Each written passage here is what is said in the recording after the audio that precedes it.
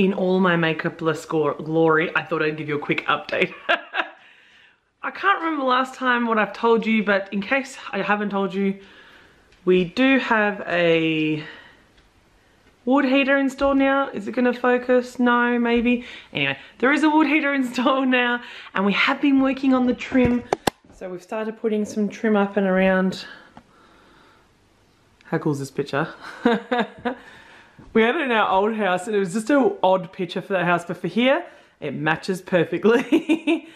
Everything still needs to be painted, so if you're thinking, man, I can really see some marks there, that's because it hasn't been painted yet. But let's go outside and I'll give you a bit of an update of what we've been doing in the garden. I put my jacket on so I could go outside and show you bits and bobs in the garden, but it just won't stop pouring with rain. So I'm going to show you what I can show you out from the outside, from inside. Things like this. We have a ton of daffodils popping up from the previous owners.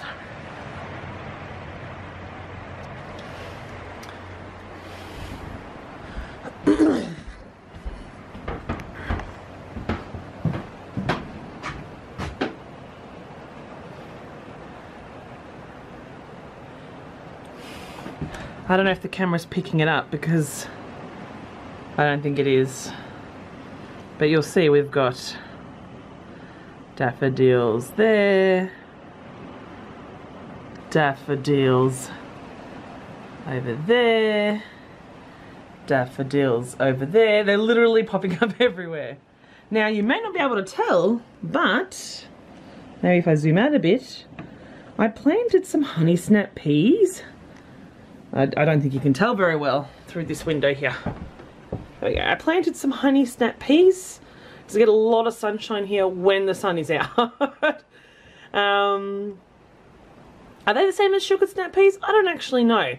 I've never heard of honey snap, but they might be the same thing. I'm not sure. So they seem to be going pretty good.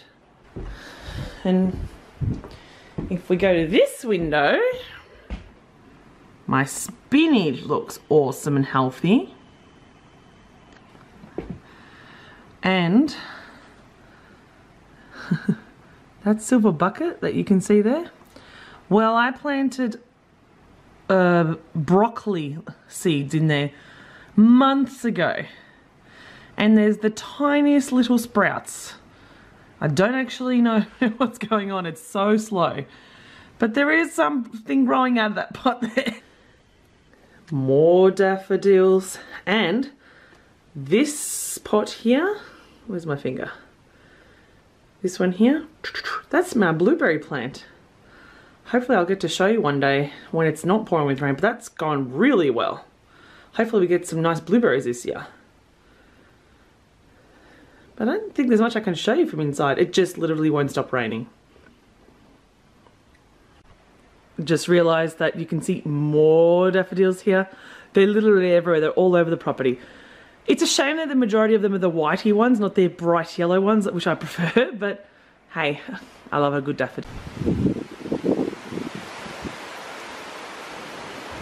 So the rain stopped. I'm going outside for 5 minutes just to close off this video, but I wanted to show you our backyard. It's actually our front yard.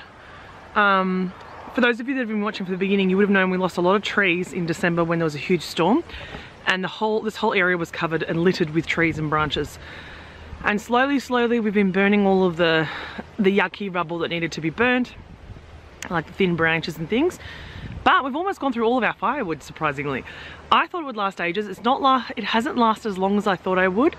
And this is our first year of really using a wood heater as our primary main source of heat. We've had a wood heater before, you know, in our old house, but it was just more for fun. You know, it wasn't, we had gas heating as well. But we've gone through almost all our wood, which has been a really good experience because it's made, one, we didn't pay for this wood, it was all the fallen trees, but two, it's enabled us to really judge how much we need to stockpile over the year to be prepared for next winter. I mean, we're not through winter yet. It's only the beginning of August. Spring doesn't start for 3 weeks, but even then, it's still gonna be cold enough to have the heater. So, it's been good. It's a good thing. It's a good lesson to learn. Oh, can you hear me? It's very windy. It's a good lesson to learn so you know how much wood you need to heat the house for the year or the 6 months or however long it is that you need to have the heater running. Anyway, I thought I'd show you. So this whole area, this big circle, so you can see like there's no grass here. This was a huge mountainous wood pile. That's really all we have left. We don't have much. I mean, this is our scrap building wood. We don't have much wood left. We do have a fallen tree on the other side of our property, which we can cut up, but everything takes time. That's the part of working on a homestead. You know, you got to put manual labour in. But yeah, you'll see here, it's all getting cleared up. This whole area was just fallen trees everywhere. You couldn't even walk through. Really only have one major pile of stuff to burn, which is that one there. But it's been so windy, it's too dangerous to have a bonfire. So we're just going to wait till the wind dies down, you know, in a month or two. We'll be able to actually clean up a bit more. But yeah. That's it from me. Hopefully I'll talk to you guys soon. Hope you have a glorious day. And I'm going to go actually start the fire. It's 2 o'clock. I usually try and start it by 2:30 because, you know, I gotta warm up the house by nighttime before it gets really cold. And I gotta do my housewife duties of starting a fire. How hilarious is that while Nick is at work? Anyway, I'll see you next time. Bye.